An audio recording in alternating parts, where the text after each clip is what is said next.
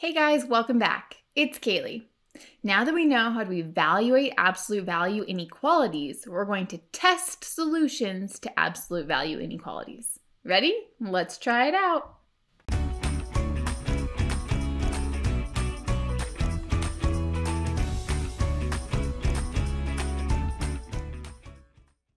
So we have an inequality here that says the absolute value of x is greater than 15. And we're going to test solutions to determine when this is true.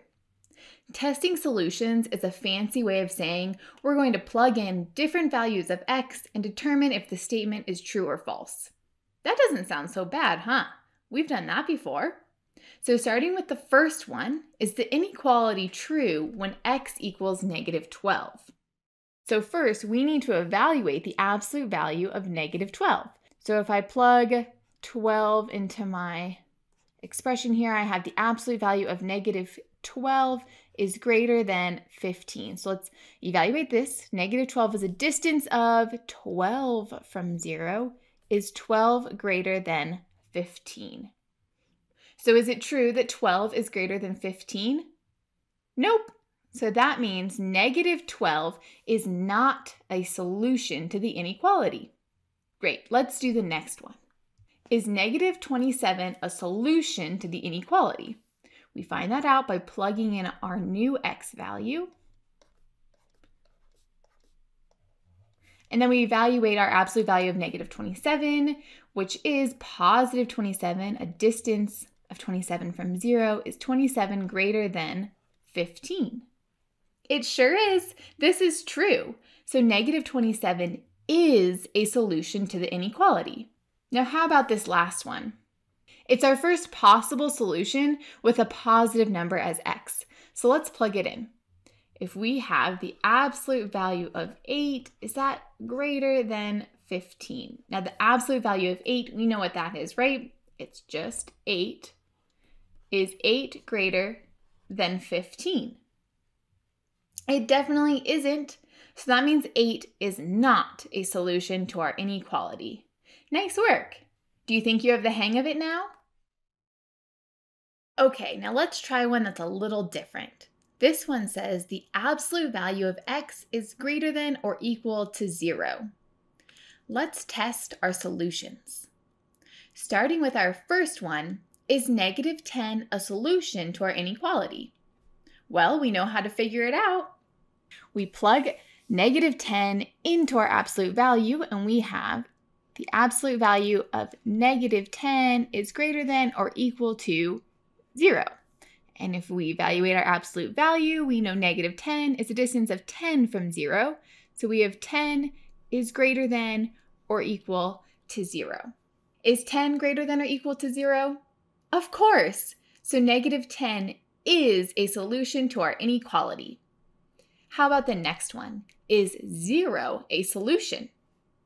Well, if we plug it in, we will have the absolute value of 0 is greater than or equal to 0. And if we evaluate our absolute value of 0, well, that's right, it's just 0. Is 0 greater than or equal to 0? Well, that equal sign tells me, yes, these things can be equal. So 0 is a solution to our inequality. So how about this last one? Does 45 make our inequality true? Well, let's test it out. The absolute value of 45 greater than or equal to 0. And if I evaluate this, I know it's just positive 45. And now, is this inequality true? Yeah. So 45 is a solution. We're really getting these now. What do you notice about all of our x values? Yeah, they're all true. They're all solutions. Can you think of why that might be? Here's a hint. Is the absolute value of a number ever negative? No, right? That's the fancy thing about absolute value. It's always positive or 0. And is every positive number greater than or equal to 0?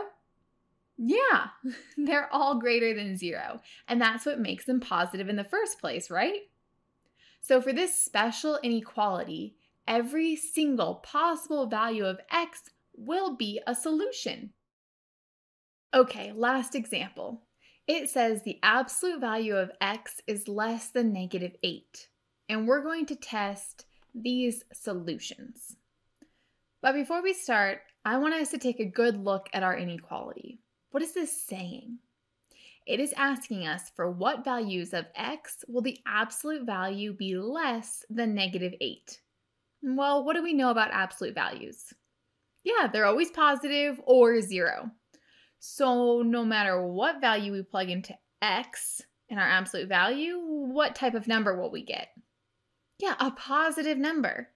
Can you think of any positive numbers that are less than -8? No way. Positive numbers are always greater than negative numbers. So do you think any of these test solutions will give us a true inequality? Nope. But let's test them just to be sure. So here I have -2. So if I plug that into my absolute value, I'll have -2 is less than -8, or the absolute value of -2 is less than -8. The absolute value of -2 will give me +2 less than -8. Is this true? No way. We already knew that, right? Okay, let's test our next one. It says x is equal to +13. Okay, positive number. What happens if we plug that in? The absolute value of 13 is that less than -8. Absolute value of 13, still a distance of 13 from 0. Is that less than -8? No, this positive number is definitely bigger than this negative number. Okay, last little test here. We have x is equal to -9. Could that be a solution? Let's see. Absolute value of -9 is less than -8. Okay. If there were no absolute value signs here, we had just -9 is less than -8, that would be true. But since we have absolute value, we know that -9 absolute value would be just 9. Is that less than -8?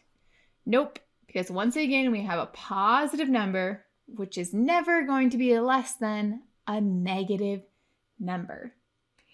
So this confirms what we thought. There are no solutions to this inequality that will ever make it true because absolute values can never be negative.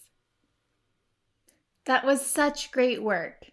Testing solutions to inequalities is going to be super important as we get further along in our algebra studies. Just one more video to go before you get to practice on your own. In that one, we will look at absolute value in the real world. Hey.